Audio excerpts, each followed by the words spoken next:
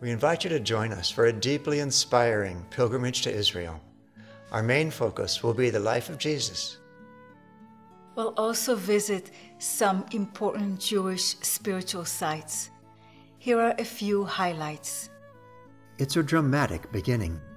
From atop the Mount of Olives, overlooking the old city of Jerusalem, we'll walk down Jesus' route on Palm Sunday. After a private meditation in the Garden of Gethsemane, we'll walk up into the old city and along the Via Dolorosa, the Way of the Cross, ending at the Church of the Holy Sepulchre, which encloses the crucifixion site and the tomb. We'll visit the site of Jesus' birth in nearby Bethlehem.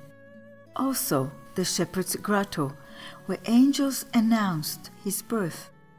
Nearby, we'll have a delicious, traditional Middle Eastern banquet in a favorite local restaurant. Then it's down to the Dead Sea, in the magical stillness of the Judean desert. You'll hike up a beautiful canyon to the monastery of St. George, home to some of the desert fathers of Christianity.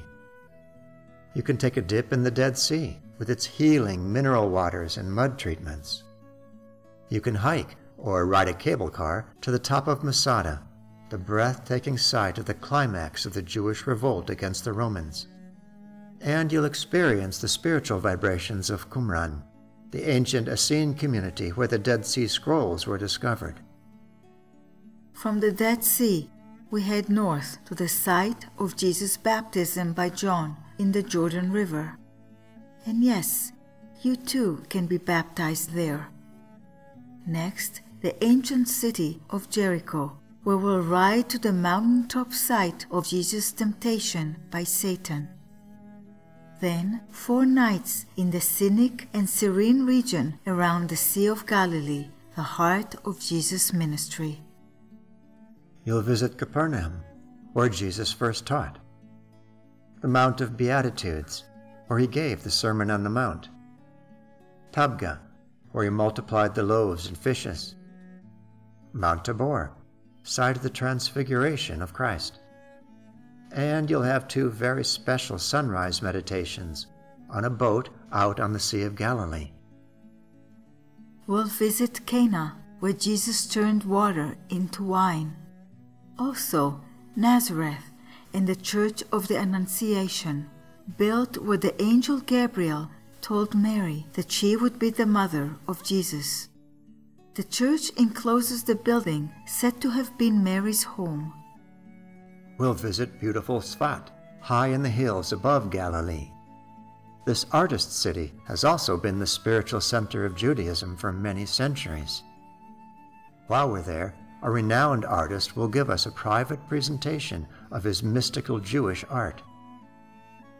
On our return to Jerusalem, we'll enjoy another unique cultural treat, Sabbath dinner in a Jewish home.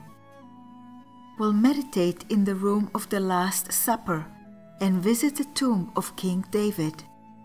We'll participate in prayers at the Western Wall and we'll tour the famous Israel Museum. Each day's pace will be relaxed, so you can immerse yourself in the powerful spiritual vibrations of these holy places.